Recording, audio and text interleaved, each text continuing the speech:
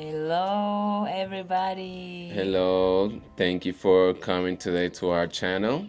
Today we're going to be talking about something very important, and that is how to bring your pet to Mexico.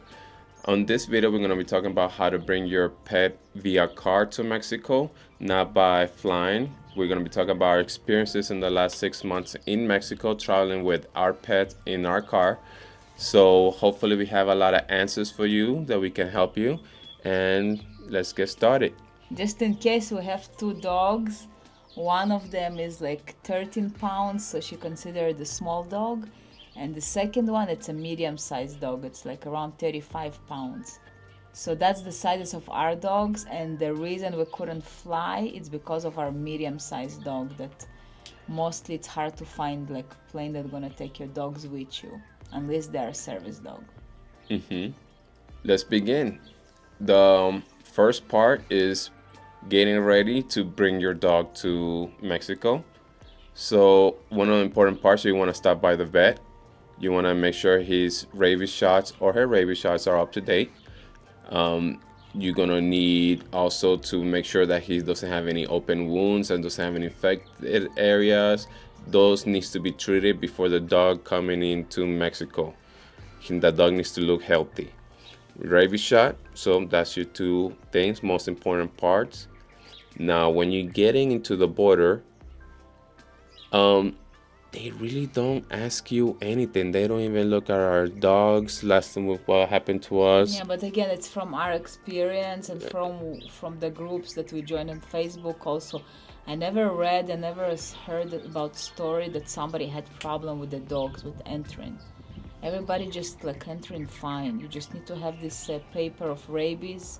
That's their must thing that you need to show, but nobody asks for that. But it's obviously it's important to have it. So have it just in case, but more than likely you're not gonna need it to go inside Mexico, Yeah. and neither to go outside of Mexico because nobody even looked our way. We just gave them our passports, and that's it. We're in and we're out. So pretty easy to bring them in. Now the second part, we're gonna be talking about food for dogs. What are you actually allowed to bring into the Mexico? So right now, the information I'm giving you, it's about driving in or walking into the Mexico. It's not a flight. Flight, they have different rules, different information. You can read it.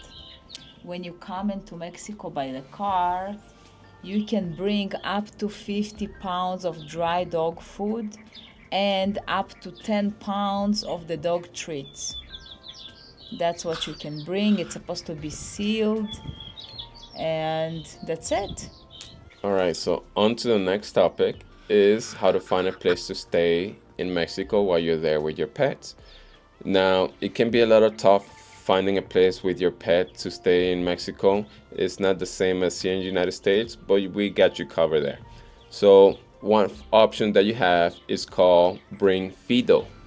It's an app that allows you to find pet-friendly hotels for you and your pet, and they're rated and everything, and it's only for hotels. That is the thing, so you have to be in a hotel with your pet. One that we find more comfortable for us is Airbnb. It's more comfortable for us because we can cook. We cook for our dogs. They can be more freely, more loud. You can leave them when you're actually walking out to discover, because mostly hotels you cannot. Yes. So yes, you can have Airbnb. We recommend Airbnb for traveling with your dog. Now, one of the things about traveling with your dog and using Airbnb is sometimes it will says that it allows pets, but when you go to the description or the house rules, you're gonna see that they may not take your pet. A lot of the things that they may do is not allow dogs past 30 pounds or no Oh, yeah. specific breeds. So one of those things that we always recommend you to do is go to the description, go to the house rules to make sure that they will allow your dog And make sure you're putting in that how many dogs you're taking, because a lot of places will charge you per dog. And try not to lie on these things, because a lot of times in Mexico it's not self-checking. When you're coming to the place, you are being greeted most likely by the owner of the place. Oh, yeah. So they would see how many dogs you're bringing in. And a lot of times they live in the same house, or in the top house, on the side house. Depends where you're renting. So there will be around sometimes. Most of the time, in our case, they were around most of the time. Another thing, in Mexico you can buy flea and tick treatment without a vet appointment. So let's say you need Travaxin or Netgar or all the brands with the flea and tick prevention. You can just walk into any vet place and buy it just like that without any appointment. So that's a good thing. Price for the medication, it's between 400 to 500 pesos, and it's a monthly dose. It's around $30 or so. Yeah, it's about same prices like in United States. Just in United States you gotta go to vet in order to get the prescription. So yeah. Now let's talk about safety. Is it safe to bring your dog into Mexico? Is it safe to walk on your dog in Mexico? Is there a lot of street dogs in the streets when you're walking your dog? On that next. So, is it safe? I was walking the dog most of the times for 6 months, and I felt completely safe walking my dogs in Mexico. I usually like to separate both, because my little one is a troublemaker. She's the one that likes to start fights for no reason. But I walk them separately, but you know your dog's better. Now, one thing is, when you find street dogs, lots of the time they will mind their own business. Sometimes you will have dogs that want to say hi or want to get close. One thing that I did is just tell them to go away, and most times they will just leave you alone. They just wanted to say hi, they just want to smell something and leave. So most dogs were like that. I know some people that wanted to bring some type of protection, like a little a stick or something to make dogs go away. You can do that.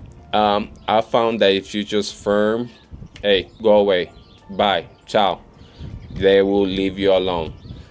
So you may have smaller dogs that may have more problems. Sometimes she likes to pick up our smaller dog when she feels something, but most of the time nothing really happens. So we felt pretty safe. Some cities will be worse than others. Yeah. Puerto Vallarta has a lot of street dogs, so that's one thing to keep in mind. Some areas of Mazatlan have also a lot of street dogs. So it depends on where you go. So try to go into that city's Facebook group. Sometimes they will complain about a lot of dogs being there. A lot of expats have groups in all these different cities.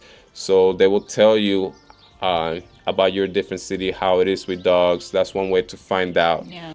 If you like this type of content and you want to know how it was for us driving in Mexico for 6 months, also let us know in the comments, and we might make a video about that too.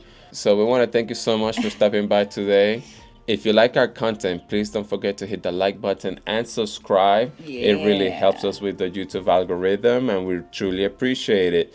Now we will see you again next week. Thank you again for your support. See you again.